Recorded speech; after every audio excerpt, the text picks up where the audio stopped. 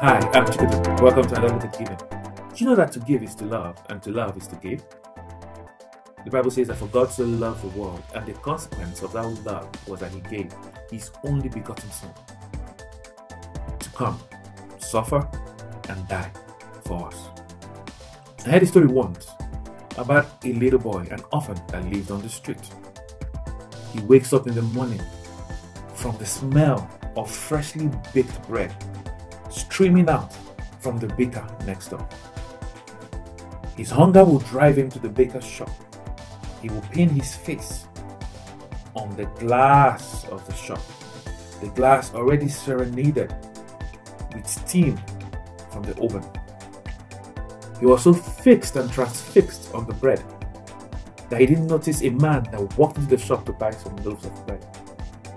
Walked out, walked behind him, tapped him on the shoulder, and gave him a bag with a loaf of freshly baked bread.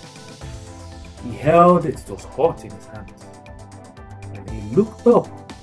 The man dressed in a sleek suit with a heart, and the man gave him a wide smile, and his beautiful set of white teeth glistered from the early morning sun.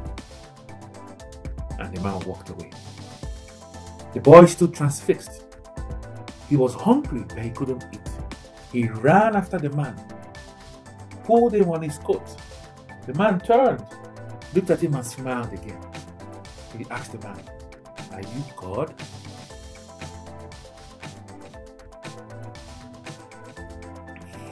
To give is to love. I'll see you at the next one.